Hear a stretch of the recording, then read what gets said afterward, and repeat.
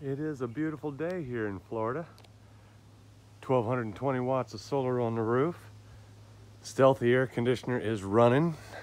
I turned it on about 6 o'clock last evening, so it ran through the night, kept the van at 74 degrees. Let's see how we're doing now. Sun is shining bright. We are right up here at the high part of the van. Looks like we're almost 82 degrees. It doesn't feel that warm. That's what the thermometer says. It's kind of chilly back here, across the hall from the air conditioner. Come on, where is it?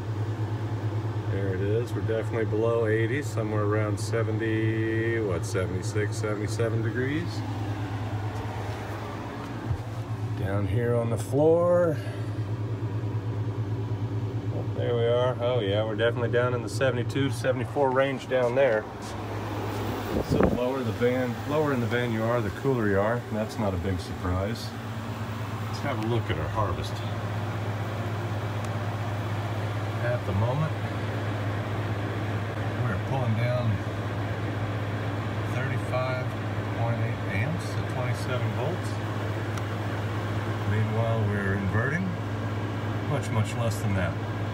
So we're charging that battery with the air conditioner running, maintaining a cool temperature in the van, and recovering from last night's sleeping air conditioner. So it's Saturday, June 13th, about 4:20 in the afternoon, 93 degrees outside still. Had the air conditioner running since yesterday evening, and the battery has been full. Okay, so the air conditioner is drawing more than we are producing now. It's the first time today we've seen that. At 4 o'clock it was still producing more at the solar panels than we were drawing down here at the inverter. So we've had a change of the experiment here, and our battery is still happy, but it's not 100% anymore. It was after running 20 hours, almost 22 hours at 4 o'clock. That amperage was kind of low for 4 o'clock in the afternoon, and well, that would be why. There's the sun. Can you find it? I can't.